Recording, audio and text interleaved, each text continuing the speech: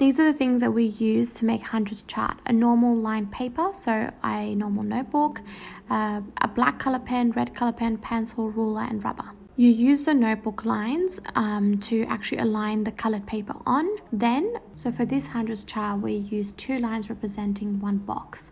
If you want your hundreds chart to be bigger, then you can use 3 lines representing 1 box. So draw your lines and number the boxes so you don't get mixed up. Then use the ruler to draw 10 lines going down. Turn the paper around to see how far you should draw the lines going down. So frame your box by drawing the last line at the end, the little line indicating where you should draw the line, and then you have your box ready. Draw all the lines up to 12, and if you're just doing hundreds chart, then draw all the lines up to 10. Turn your paper to draw the lines going across. Again, if you're drawing a hundreds chart, there will be 10 going down and 10 going across. Since for hundreds chart we're not going to go up to 12, I'm going to cut it up. And now, once the chart is cut up, then you can fill it in by using red for odd numbers and blue for even numbers.